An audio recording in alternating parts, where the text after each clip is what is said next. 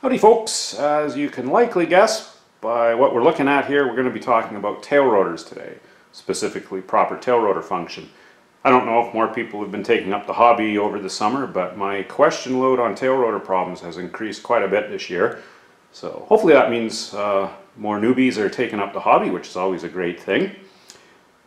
First off, if you don't really know much about tail rotor function on a helicopter, I encourage you to take a peek at my torque and yaw page on my website. I'll link to it below down in the description there, or up in the little card doodad up in the corner here. What I want this video to cover though are the four primary questions that people seem to be having problems with, and that is spin direction, getting that set right, the blade mounting. That's pretty straightforward, but it's easy to get it wrong if you're rushing. 3 is the pitch slider direction.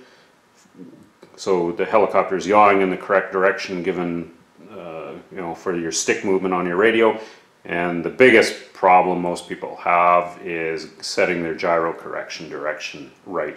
Not too sure how to do that. So hopefully if you've got any of those 4 issues, this will help you out. So first thing is the spin direction. Now this is the back of the helicopter back here. Front is towards this way. Main rotor's here. So what you want to see for spin direction is as your main rotors are spinning, you always want to see the front half of your tail rotor moving up and the trailing edge moving down, and the back half moving down. And the reason for that is you've got rotor wash air coming down off the main rotor disc this way, and as that air is moving down across the upward spinning blade, you just increase the efficiency of the tail rotor.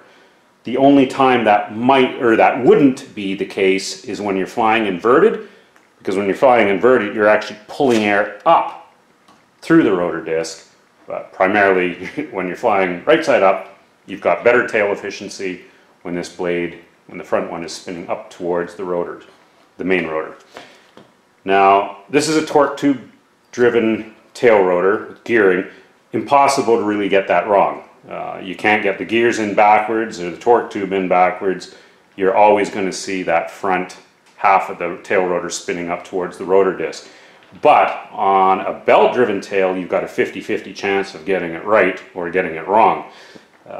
Depending on which way you've got that belt mounted on the tail shaft pulley will dictate which way this spins. So if you've got your bird set built and you spin your main rotor in its correct direction and you notice this is actually turning this way, the front blade turning down and the back one turning up, you've got to go in and twist that belt 180 degrees on that pulley so you've got the front blade turning up. Now the other one, again, just common sense stuff, but when you're new to this or if you're in a rush, I've even got it wrong the odd time when I've been in a rush mounting blades. Of course, you want the leading edge of the tail rotor blade, spinning on the front direction of your spin, and you want the trailing edge behind it. So just ensure you've got the front in the direction of spin, and make sure it's the same on both sides, obviously. Sometimes I've seen people, they'll get one right, but the other one's mounted backwards. Get a really nice vibration when you do that.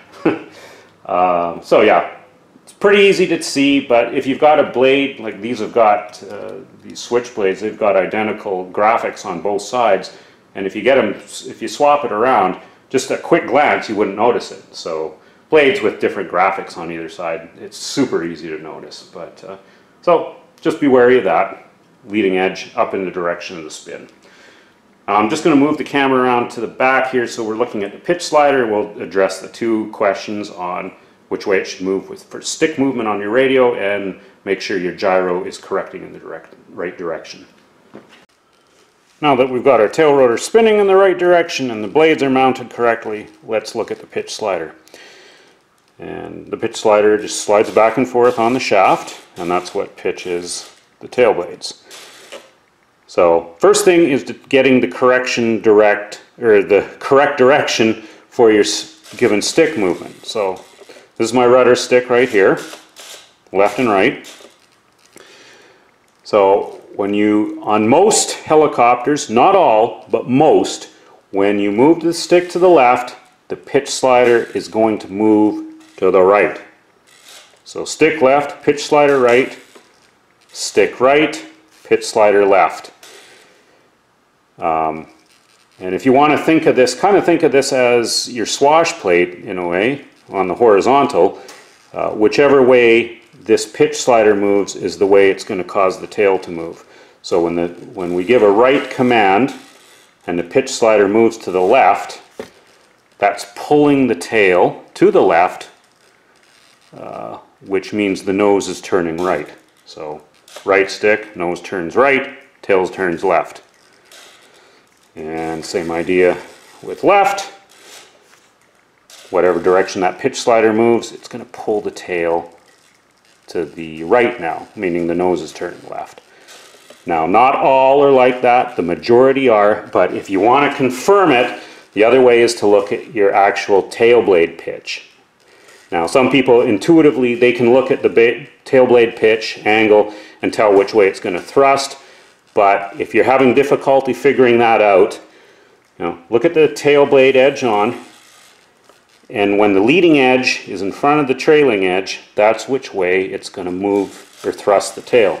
So when we've got a right stick command here, this tail is going to thrust in this direction. Okay? Give a right command, leading edge is ahead of the trailing, and that's the direction it's going to thrust the tail or pull the tail. So tail's pulling to the right, meaning the nose is turning to the left. So that's how you set that up. If that was backwards, you'd go into your radio programming and just reverse the rudder channel, or whatever channel you've got your rudder stick hooked up to. So now that we've got that figured out, the last one is the tail gyro correction direction. So when the tail moves, if we manually move this tail, we want to see the gyro stop that movement. So let me just zoom out a bit, because I don't think we're going to be able to do this all in frame. I'm just going to move this over here. We're going to center the pitch slider. Now I'm going to manually move the tail this way, and what we're going to want to see that gyro doing is pitching the blade so it tries to move the tail back or counter it. So the pitch slider is centered now on the shaft. So we'll move it this way. I don't know if you can see, but the pitch slider has moved this way, which is correct. It's holding in pitch on the blades to try to bring the tail back. So we manually move the tail this way. It'd be the same if a gust of wind hit or a torque spike hit. Tail tried to move that way, the gyro is trying to move it back. And we'll try to do this again. We'll center the pitch slider, we'll bring it this way, and hopefully we can see that the gyro has now corrected it that way. It's moved the pitch slider that way, so it's trying to pull the tail that way when we moved it this way. And if that wasn't correct, the biggest thing that everyone will notice is the first time they spool up, as soon as you start getting light on the skids and the friction between the ground and the helicopter is released, and if your gyro correction direction is wrong, as you can imagine, instead of correcting for it, it'll actually be correcting in the opposite direction, so it'll start spinning wildly, pirouetting wildly. So if you're getting light on the skids and your helicopter starts spinning wildly, pirouetting wildly, with no control whatsoever, 9 times out of 10 you've got your gyro correction set wrong. And you would set that per your gyro manual. Most flybarless units that you set up in a setup wizard on your computer, there'll be a menu in your, or there'll be a selection in your tail gyro menu to set the direction. Tail gyros with LED sequences, you can set them up that way too. Just follow your instructions in your gyro manual to change the correction direction. And that's about it. The only other thing that you probably should know about is setting your end limits on your tail gyro. So you won't basically want it, of course, so the pitch slider moves the full throw of the shaft there without binding. If it was binding, you'd get your tail servo would start buzzing. if it was binding. So you'd set it just to the point where the tail servo starts to sing a little bit, and then just back it off. So that's proper tail setup, or what you should see your tail doing. Hopefully that helped you out if you're having a problem with that. Cheers, folks.